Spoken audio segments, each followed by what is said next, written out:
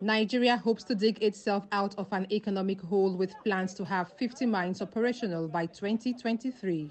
People are beginning to come to us. They're interested in coming down to Nigeria. And Mining Minister Olamilekan Adebite says if it wasn't for lockdown restrictions, new players would already be entering the market as the country tries to grow the mining sector tenfold over the next 5 years and diversify away from oil, where prices have collapsed.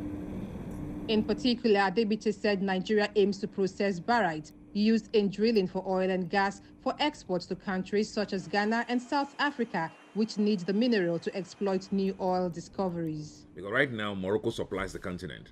I think we're closer to Ghana and we're also closer to South Africa in terms of geography. So I think we'll be able to compete with Morocco to supply those two countries.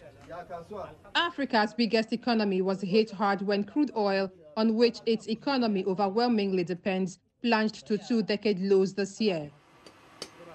Gold, on the other hand, hit record highs in August. By formalizing the artisanal mining sector, authorities hope to generate tax and royalties. But there is a problem. Most of Nigeria's gold is in the northwest, where humanitarian organizations say it has helped fuel violence attributed to armed groups.